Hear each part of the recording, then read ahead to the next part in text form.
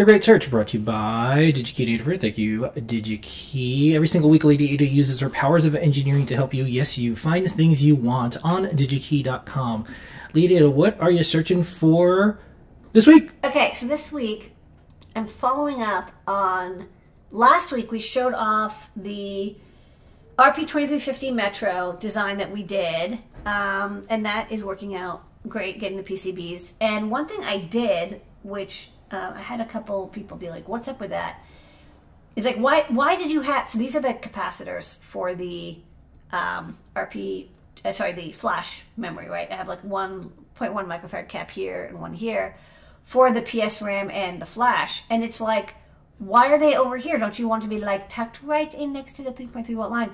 And I didn't actually on purpose because I wanted to make enough space here for an SOIC clip to grab onto. This was a request by Tan Newt, who is on leave right now, but he was like, you know, if you're working on this, could you like please make it so I can clip on? Because when we're debugging a board, sometimes it's good to be able to see what, like, especially when it like hangs, it's good to see like what was the last thing that the RP2350 tried to do on the flash or PSRAM. Especially when you're trying to get PSRAM up and running, you're like, is the PSRAM being activated?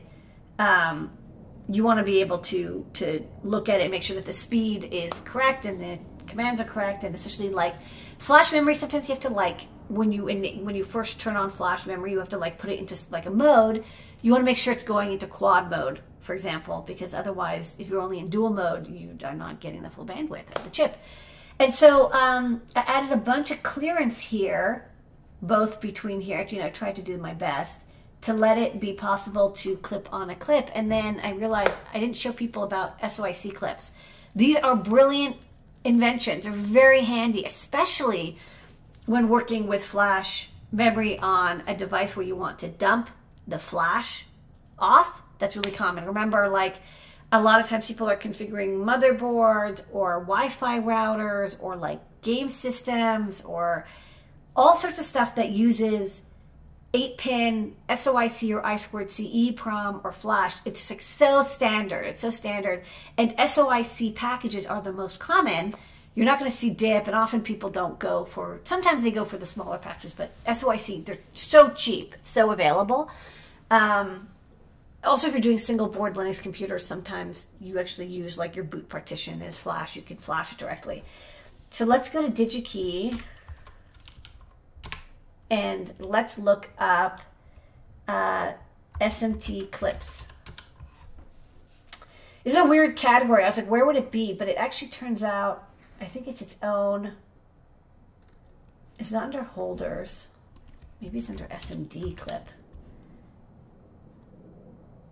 Oh, interesting. Okay, hold on. Let me search for SOIC clip. It's under IC clips, not SMT clips. Sorry.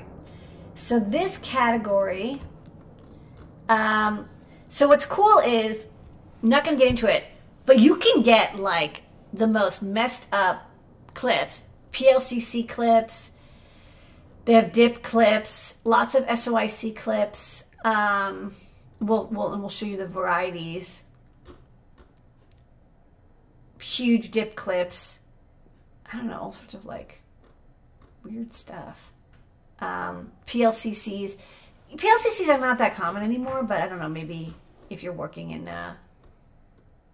some older industries or repair industries, these are handy. Maybe for like parallel flash memory. These are so cool. Okay, but anyways, we're looking for SOIC, which there are a couple. They do come in wider size if you're doing octal PSRAM, but let's just look for the active and in-stock items. These are looking good. And one thing I want to mention is when you're looking for, well, first off, we want 8 position. So let's just get that out of the way. One thing to watch for is SOICs come in 2 sizes.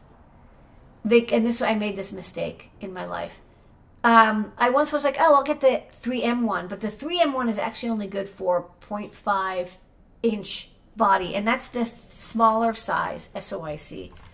Let me show, maybe I can show the feather. Or maybe I'll look at the Metro M0. No, this is the wider. This is the wider SOIC. I think maybe the Feather M0 had the... Yeah. Okay. So this is the smaller SOIC. This is 0.5 inch. And then I'll zoom in so you guys can compare and contrast.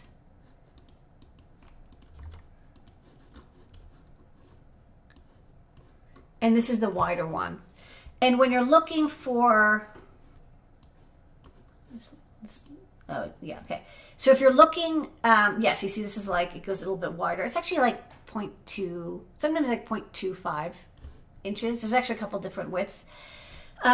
If your flash memory is 2 megabytes or below, often it will come in the smaller width. And if you're going 4 megabytes or above, or 16 megabits or below is the thinner. Sometimes 16, but usually 32 megabits or above. You're going to get the wide one. Also, you'll notice I made this SMT package can support either width. When you get your test clip, I made this mistake. Don't get the one that's narrow, that only supports 0.15. You need to get the one, yeah, the SOIC body. Make sure you get one that is type, boop, that can do either. So let's select dash, but also dip. So there's a couple options. Daddy Prog, I've never heard of these, but these look kind of good. I like the nice grips available. Muller, these look okay. But the most common is the Pomona, which is why you'll see there's like a trillion in stock.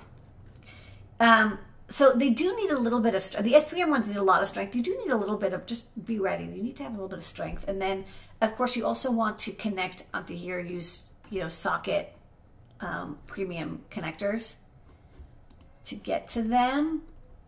And you need clearance. They don't show you here. A little bit annoying. But see, it's like when you clip on, you need space both on the side and on the front. And so if you're clicking into an existing board, like you have some Wi-Fi router or something that you're dumping the flash off of, you may need to remove any, especially if they're not essential. So if you have bypass 0.1 microfarad caps are often really nearby, you might have to remove those. Otherwise you end up crushing them, or you won't be able to get the clip on. And these little, there's these little like teeth notches. They need to get underneath the body. You think you're clipped on, but you're not until those like actually hug underneath the body and clip on. I've like debugged many times and been like, oh, I'm debugging. I think I'm debugging. It turns out like the pin isn't actually connected on. But I recommend this one. This one's good, and it's like less than 20 bucks. It's a good deal. Maybe you don't need it today, but if you're putting together a cart, add this in, because when you do need it, you're going to be really happy. I've used this to program chips, debug in circuit, program flash chips, raw on the fly. Very, very useful. And if you actually want to do the programming itself and you're like, oh, I don't want to, you have to have something you don't want to hook up an Arduino, a bus pirate, which I think they have in stock. Yeah. So a bus pirate 3 or bus pirate 5, both of these. The bus pirate 5, I think, is the most recent. You can pick this up and it will let you use your computer to program or debug SPI flash. So pick this up from Pomona, a recommended SOIC test clip. And that is the Great Search. Where